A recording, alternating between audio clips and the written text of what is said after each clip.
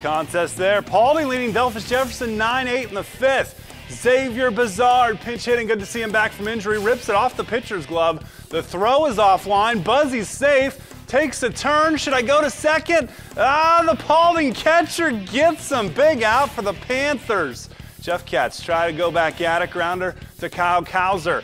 Throw across for the three-sport athlete. 2 away. So the 2-out rally begins with Hunter Binkley. Starts it with this hit down the line.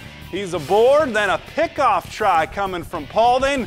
Binkley going into scoring position on the overthrow. Paulding then wisely pitches around Big Ross Thompson. So 2 men aboard as he walks. And Panthers, wise decision. They get the pop-up. Corbin Edwards hauls it in left field, and your final score has Paulding going on the road, getting a 9-8 win. What a victory.